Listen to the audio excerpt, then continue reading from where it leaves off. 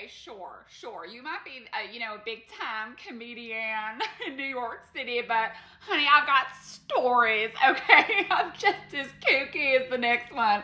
For example, the other day, I was in the shower, and when I'm in the shower, I like to listen to podcasts, and I like to listen to true crime podcasts, because I'm a true crime girly. I love guts and murder. I do, so I'm in the shower, soap and all, and I'm listening to my podcast, and the podcast stops playing. And I'm like, what? What the frick? So I have to get out of the shower. I'm wet, okay? I'm covered in suds from head to toe, and I have to go across the bathroom because we have a large bathroom up in our house.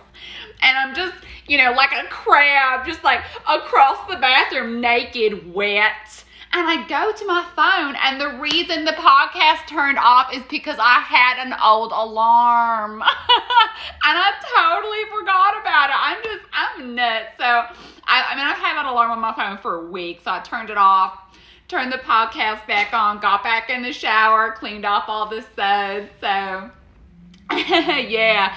But what's New York like? I mean, isn't it expensive? How do you live?